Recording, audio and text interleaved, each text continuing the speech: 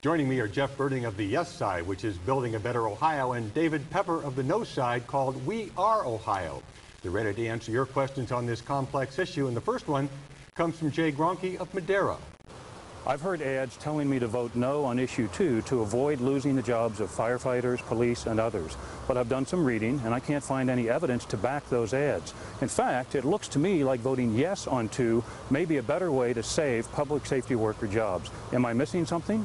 David, you were first. Well, what you're hearing about on no on 2 is the fact that the basic ability of firefighters, police officers, and teachers to negotiate for certain staffing levels, it is now illegal under Senate Bill 5. So before, a firefighter could say, I want to have 4 folks on a truck, or nurses could say, I want minimum staffing levels to keep my hospital safe. That is now out of bounds. The big job loss is coming because of the governor's budget, which slashed local government funding by millions and millions and billions of dollars. Absolutely not true. The viewer, you have it right. If you want to keep your police and firefighters on the job, you need to vote yes. The fact is that cities all over the country have just run out of money. We can't afford to pay the contracts of our police and fire with all the perks and the benefits that they have in it. It doesn't make them bad. We honor our police and fire. We want to keep them on the job. And the reason I'm supporting this is because at City Hall, it seemed like every year was a choice between raising taxes and laying off police and fire. I think those are bad choices for the taxpayers, and the opportunity to have a new choice is what issue 2 provides. Thank you, gentlemen. Question 2 is from Anna George of Big Al's Sandwich Eatery in Clifton Heights. As a small business owner, I depend upon the support of public employees like teachers, police officers, and firefighters to keep my business going. Under Senate Bill 5 and Issue 2, public employees would be laid off, and businesses across Ohio, including my own, would be hurt. Ohio has lost too many jobs already in this recession. Why don't Issue 2 supporters recognize what I already know as a business owner, that public employees are an important part of our local economy? Jeff, you have the first response to this question. Sure, they are an important part. And again, voting yes on issue 2 allows us to keep those police and firefighters on the job, the teachers on the job. All over Ohio, we see teachers being laid off, police and fire being laid off because the governments just don't have money. We don't have money because taxes are down, because companies are leaving Ohio because of those job losses. If we want to keep police and fire on the job, we need to give local governments the tools to better manage their costs without raising taxes. And so absolutely we want to keep them, and that's why we need to vote yes. David? Yeah, the layoffs, again, are being prompted by a state government budget led by John Kasich that slashed local government like no one's ever seen. We're seeing stories across the state that that's what's leading to layoffs. But your question is dead on. You know, Senate Bill 5 basically eliminates collective bargaining for our public employees. And that is one other step in running down Ohio's middle class. These folks are not only the heroes of our community, they're the heart of our middle class in many of our neighborhoods. And as a small business person just asked, this will dramatically affect a lot of local economies. Now we're next going to hear from Matt Davis, the Vice President of Government Affairs for the Cincinnati USA Regional Chamber. The Chamber wants to create an environment where businesses can grow. In the city of Cincinnati, the general fund budget is $340 million, with 83% of those costs going to labor costs. 90% of those labor costs are fixed due to government contracts, and the cost of government is only increasing. How do we create an environment for businesses to grow when the only options are to raise taxes, lay off employees, or cut services? Matt, I just don't agree with your premise. I spent a lot of time at both governments reducing spending. Spending at my time at City Hall was lower after the 4th year than the 1st year.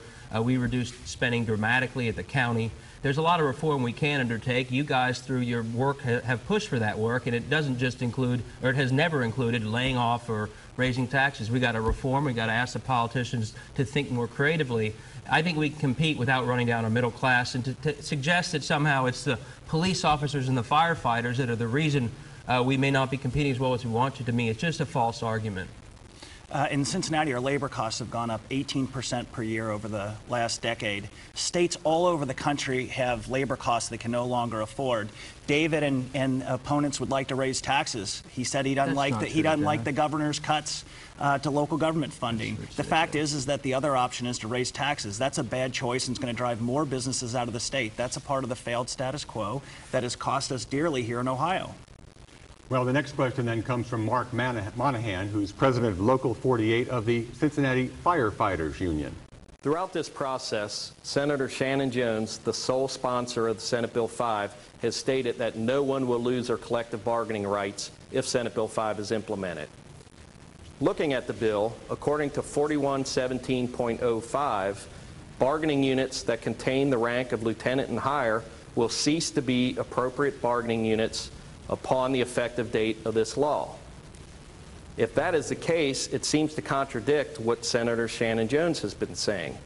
Can you clarify what will happen to Local 48 and our bargaining unit upon the effective date of this law, since our bargaining unit contains the rank of lieutenant and higher? Collective bargaining is still allowed under Issue 2. Public employees still have the right to collectively bargain for their wages, their terms, hours, and conditions of employment. It is the fact that if you're a manager, you can't be in a union with people who you're supposed to be supervising. That happened with Diana Fry, and we saw the scandal that happened there. So there are some appropriate reforms there, but there still will be collective bargaining, and that's why every major newspaper in the state, Cleveland, Columbus, Cincinnati, and small towns have all urged a yes vote on Issue 2. Yeah, Republican presidential candidate John Huntsman said this bill was union busting. Rick Perry said it was right to work. Bill Cunningham says it's a facade if you think it's collective bargaining. And you didn't hear Mark's question. Under this law, any union that has lieutenants, a fire union in it, is no longer allowed to exist. It needs to somehow go through a recertification process. It is under this law now an inappropriate union. So we're going to have hundreds of unions across the state having to go back to Columbus and beg to be reconstituted. So not beg, they'll just refile without their managers in the union. Hundreds of unions will have to go to CERB and go through a process, and this is going to be years of process and litigation to sort out who gets to be a union after this law passes. And gentlemen, one final question here. Senate Bill 5 requires public employees to pay a percentage of their health care and pension costs, and many think that's only fair because many workers in the private sector are paying more for less medical coverage, and their employers can't match contributions right now due to the sluggish economy. Your thoughts? That would be David first. Every state employee in the state already pays 15% for health care and 10% for pension. The ads don't tell you that, but that's the fact.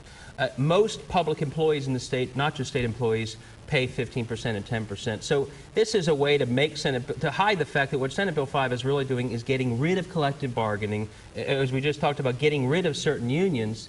That's what it's about. And the 15 and 10 is simply a way to get people to vote for something. But the truth is, it already is happening across the state by law. Jeff? Just not true, David.